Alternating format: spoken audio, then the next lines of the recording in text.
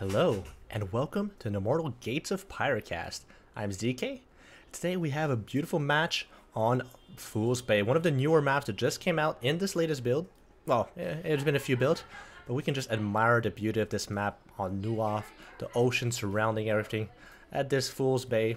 Of course, the moonlight shimmering in the distance as well. And, we may as well introduce our two players on the ice team. We have Lightforger playing as Zal. Zalai Drago is playing as Mala, as we have a double Aru team. On their side, we have Santa Claus as Orzu, and Stefano also, I believe, as Orzu. So let's talk a bit about these factions, right? We have here Aru, who is more about ranged units that have a different tech tree that allows them to change tech very quickly and to go into different things pretty fast. Their first unit, the Mass Hunter, is great at just getting out of the map. It's pretty comparable to, if you've played StarCraft, to Marines as their first units. They have a Marauder, not quite a Marauder, more like a Roach-like unit that's good at doing the front lining for their faction, as well as Resonant that's a good siege tank. They also have Mutalisk an analog in the front. So a lot of great units on their side. On their side we have Qrath, that's more like Brood War Protoss, where they have a lot of strong, beefy units that are ready to dish out the damage all across the map. You won't have as many units with playing Qrath. You know, you don't necessarily need a lot when you have the power of angels at your back. And yeah, that's basically it. Some other fun things about Immortal: you have two main resources. We have, of course, Alloy at the front here, and we have Ether for more tech-heavy units. The third resource you can get once per about 3 seconds. It just jumps up. You also get it by killing these Pyre camps. The Pyre camps are a few units, and once you kill them, a drop of Pyre will go on the map, and whoever picks it up will get that Pyre. And we can see some people prefer heading out, getting those units very early to get out of the map and collect that Pyre to stop their opponents from getting them. Drago is generally a player of that sort who really likes getting that map control early, getting the Pyre as fast as possible. What our opponents, Santa and Tommaso, prefer to go for the very fast expands, getting those bases up, and going for economy instead. But of course the fight is going on here. Santa going for this base, and there's not enough Mass Hunters to really deny this. And Santa is lucky enough to get a first power, and we see the drop. There you go, the drop. He was right on it, so he gets 25 power from the get-go. Their side, at least Lightforger will get his very own first Pyre camp on the sides here. And later on at the 10th minute, there will be a big, I guess, a boss monster of some type that both teams can fight over. It's a tug of war, and the first team to do 4,000 more damage to their opponents will get 100 Pyre. So really worth it for any team that wants to do it. A monster will respawn every 5 minutes, while these Pyre camps respawn after 2 minutes of death. Ooh, that Mass Hunter barely survives the shot, but oh man, it's so close right now. Let's be fair, it doesn't have the biggest importance. Keeping Santa busy while the Mass Hunter is going to die. Their side, we have to look at the units he went for. Bloodbounds, assassin type units. So every unit has a type. This one is the assassin, just wants to jump on units, kill them, and then run away. Aru also has the particularity of having cast from blood. So while it is a spellcaster, once it's out of mana, it can use its own HP to cast its spells. That can be very powerful to get out of those sticky situations. On the other side, we have Tommaso, who has the Zephyr. Zephyr has a teleport ability called Windstep, very alike the StarCraft 2's Blink Stalkers, allow them to just blink away from danger or to blink on top of stuff. Oh yeah, there's the first blink that comes down. He wants to go into his opponent's space. I don't see it coming. Of course, Santa does have his Zephyrs here, so he's already kind of in position. The first Bloodbound sees it coming, doesn't even get a single kill, but these are in better position. Santa running away immediately, doesn't want to lose anything. And that first Bloodbound, a great play from Drago, getting out of position, and yeah, teleports out, uses a bit of HP to do it. And on the other side, Drago, being a pest as much as he can, using his Bloodbound to jump on the opponent units, but so far has gotten very little damage for his troubles. Keeping his opponent from mining is still decent, but he wants more for this. These are expensive units, and already lost one of them there. And we'll lose another one as he jumps on top of units. And yeah, that was opening build from Drago. Behind us, he did expand. It wasn't all in. It wasn't an all in. It was pretty standard. Well, not really standard. He went even for third base, so he's just hoping for his opponents not to attack too quickly into him. Same time, Lightforger went for Frums, kind of like Mutalisk analogs, very quick units, Harriers that can just run around the map really quickly. And, you know, get a few kills here. There's only one mote left, so I gotta assume he got a lot of kills on that. So Great play from Lightforger. And behind this, going for this special base on the side that has 2 Ether Extractors, which definitely isn't the norm. Most bases only have 1, and some don't even have any. Which isn't quite as useful. We see right now as well, every single player has a good amount of Pyre. That Pyre can be used to place these defensive towers that also heal up your units, so pushing them forward means you have a quicker healing spot. You can also use it to infuse your units to make them go just a bit faster. There's a lot of different utilities you can go for in these different fights if you want to. Prom's coming in this side. There's not that many Zephyrs. I'm not sure this is a fight you want to take though. Good focus fire from Tommaso. Gets the first Prom, and the Proms will be forced to run away. Damages some, but you don't want to lose your unit for nothing there. Lightforger running away and has to regroup with the rest of his army. And here come the Whitewood Reapers, another assassin type unit that can really dish out the damage quickly. But they have very little HP, so need to be careful. They do have a skill shot though. If they hit it, they become invisible, and if the opponent does not have any type of detection, which Tommaso does not, they will just get annihilated. There we go. Get invisible for 6 seconds, kill the first zone control, go for the second one, and will be time to run away after the 6 seconds are up. Does he want to keep pushing? Yeah, Lightforger really taking advantage of his invisibility here. Tommaso will need to build detectors. Sure, the flying teapots so far as a placeholder unit. Let's see what they're up to. Okay, more Whitewood Reapers coming in from Lightforger. A pretty new unit, so while these are experienced playtesters, they haven't gotten to play with it so much. And here it's only Mass Hunters against this big Qrath army. They can pull back as much as they want, but at the end of the day, I have to be careful. They use they're offering a stim-like ability. It gives them extra speed and damage on their first few attacks. And they get the last few Centaurs, and that's what you want to do. Get as much damage as you can. Same time, Santa expanding to the forefront. Expanding forward and getting that very important forward tower. That would be a good spot for his units to go back and heal at. On the other side, Santa wants that base to be attacked. He knows there's something there, and he pings his ally about it. Let's see what type of army. Drago still mostly on Mass Hunters. Bloodbound didn't work so well and has Thrums of his own at this point. Okay, more Mass Hunters and Zakal, so more of a infantry-based attack. And on Lightforger's side, going for Bone Stalkers, the analog of the Mass Hunter. So something else to mention about Immortal, there are factions and there are sub-factions. So Mal and Zo are both Aru, but there are different sub-factions as in different Immortals. And what the sub-factions do is they change out 2 of the base units. We see them right here. The first one is the Mass Hunter, with the base Marine-like unit. Is changed with a Bone Stalker, a unit that can turn invisible. So getting stealth and special stealth attack on their special abilities. Their unit is here. The Whitewood Reaper replaces the Bloodbound. Bloodbound is more like a blink DT. He can just jump on top of his opponents without getting invisibility.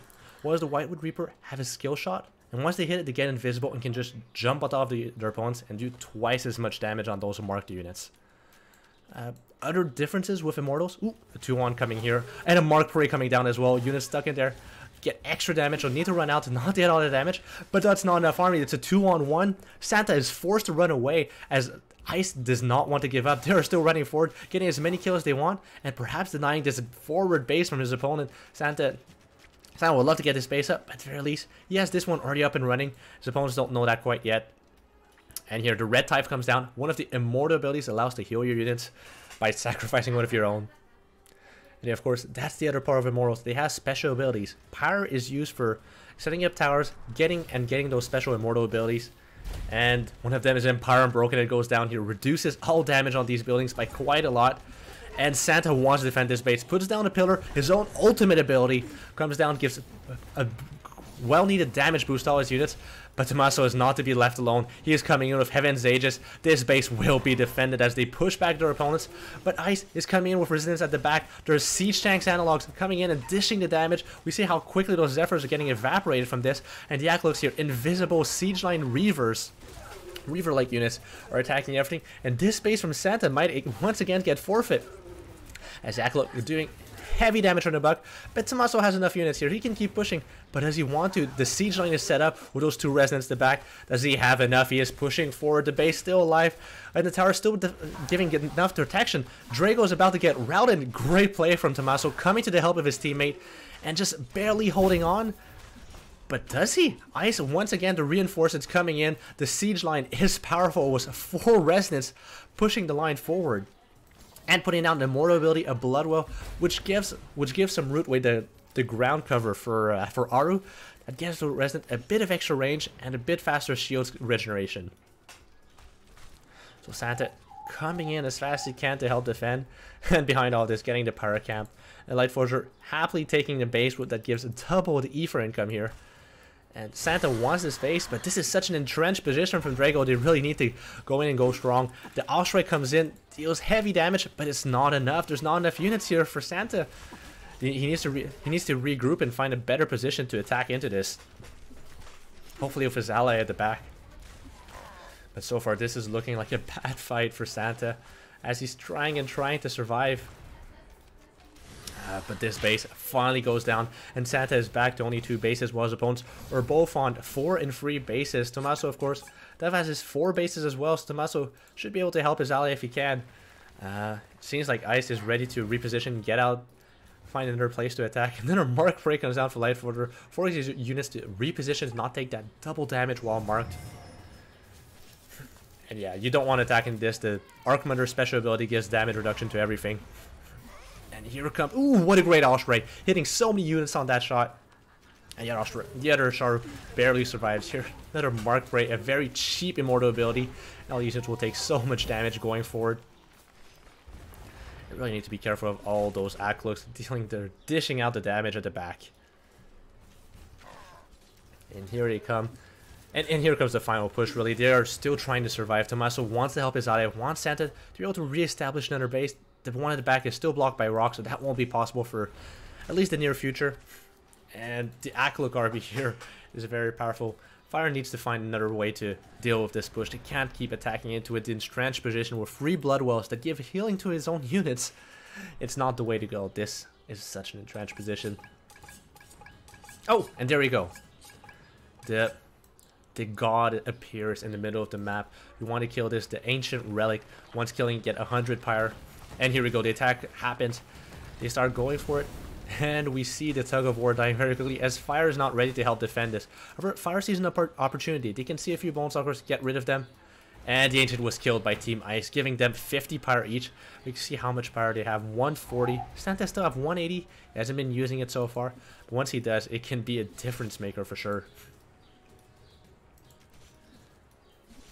Yeah, those Bonestalkers want to see everything. Need to see what their opponent is up to. So destroying the rocks here, I like it. Opening a path to go for a full surround if they can ever afford it. And look at the army value though. Santa is so far behind his opponents, near 6k in army value, and only 90 supply as well.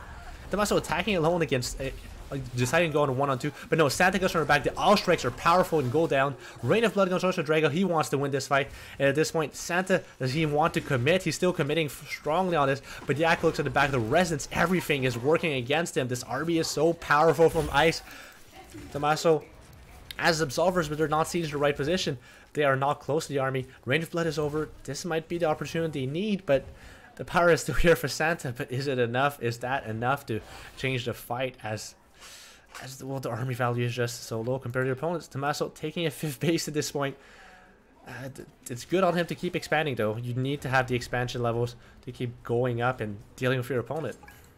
And yeah, there we go. Santa finally taking a 3rd base, hit it in the back, as obviously he's not able to take the ones at the front. Okay, Drago sacrificing a few units, trying to get a bit more damage on. By the other side, it was a 2-pronged attack. It was really just to distract Santa, while his main army is heading for Tommaso's base on the west side. And here comes a root. Units cannot move, and a Mark Prey goes down on the Absolvers. Absolvers taking an extreme amount of damage, as Tommaso's army is routed. He has more army coming in from the back. The production is here, but man, the position for Ice is really too strong. Tommaso tries to head down the base and loses his external base, his mineral, his alloy only. But all those siege units here. The Sharo sending another Osprey in the middle of them. The Resonance take heavy casualties, heavy damage. And yeah, hitting right in the center here. Those units are not long for this world. And Fire is contained back to their starting bases. Only 5 bases left. Luckily, Tommaso did take this base on the right side. And this base that Santa had finally gone up for his 3rd base is getting completely destroyed on the side. And here come the first units. And even the Ancient is back. They can kill the Ancient to get even more power to go for their next push if they desire. Fire has no way to really defend this, to really help defend this push. However, of course, a lot of damage going down for it, so this could be the opportunity they need to deal some damage while it's taking damage, but they are too little too late. The motes are coming in as Santa is going all in. He uses his last remaining units, will do a bit of a meat shield. Of course, meat shield is powerful, but Jack looks at the back of their splash damage. Focus around out that Magi. Magi had no chance, as all the workers are now dead. Tommaso's base on the left side is nothing left. It will survive as Drago loses units, but behind all of this, I don't know. He might actually be able to take out this army. He has a nice position here. Lightforger finding a good way out. Looking at the backside, and here comes the base. No more mining going on for Sam, but there was nothing left to be mined anyways. This base still has a bit of mining left. Yeah, now it's just a matter of position. The map belongs to Ice, and Fire do not realize how far behind they are. Or Santa does. He's only at 200, of course.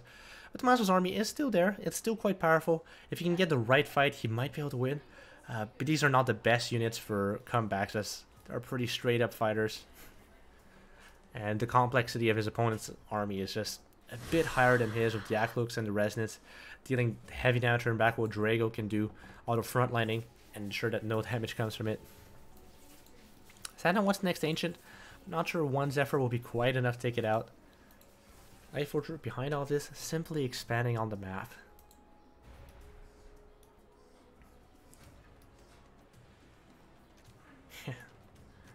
Much was left to say as Drago, expanding on the bottom right, wants that special base. And they seem ready, poised to take the next fight. Tommaso tried to expand here, going for a full surround. The full 360 no scope is coming. And Lightforger comes in a bit faster than the opponent. The Mark Plate comes down, and some units will take double damage for the next fight. Oh my god, those Aklux doing heavy damage. Here comes Drago, infuses units. We can see the yellow sprinkles coming all around the fireworks on all his units, makes them attack so much faster. Speeder boys just pushing forward, attacking all the units, and the infuse comes down, but it's too little too late as Tommaso is routed back to his base, and there's nothing left to defend as the main base is eliminated, and their army are both sub 1,000 army value.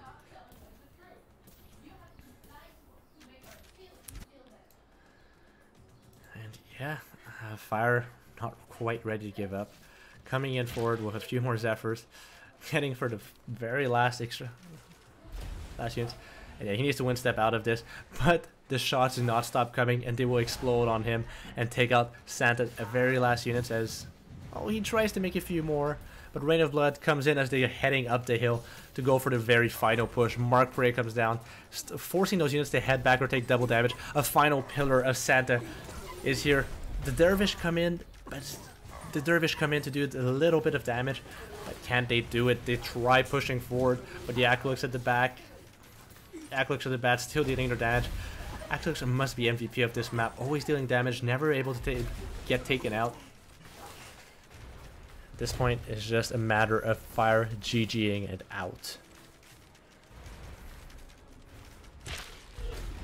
Base is out, and there we go.